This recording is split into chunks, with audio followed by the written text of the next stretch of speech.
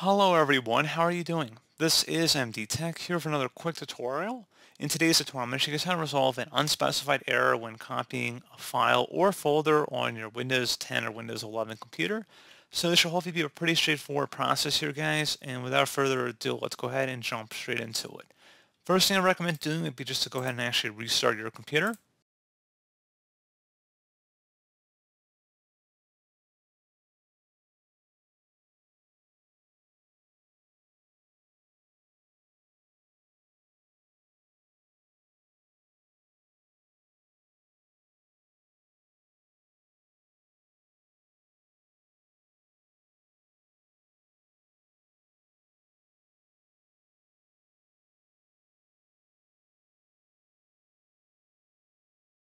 And hopefully that should have been able to resolve the problem if you then attempt to go ahead and copy or move the file or folder.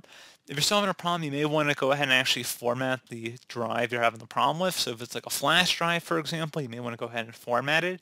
So just keep in mind what we're about to do is going to delete any information or files or documents or pictures or anything on that drive. So make sure you have it backed up if possible. And we're going to go ahead and proceed here. So go ahead and open up File Explorer. Select this PC on the left side, and then right click on the drive you're having the problem with. So if it's like a flash drive, which is particularly what this is for, don't do this for like a backup hard drive. I would do this if you have an issue with like a flash drive, for example. Right click on it, and you're going to select the format option. And you want to select where it says in the file system type, click on the drop down. NTFS is fine. You can try the FAT file format as well if you're still having a problem. And you would select start. Formatting will erase all data on this disk. To format the disk, click OK. So select OK.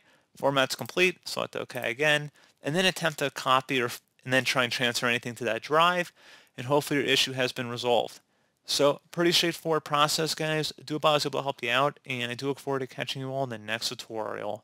Goodbye.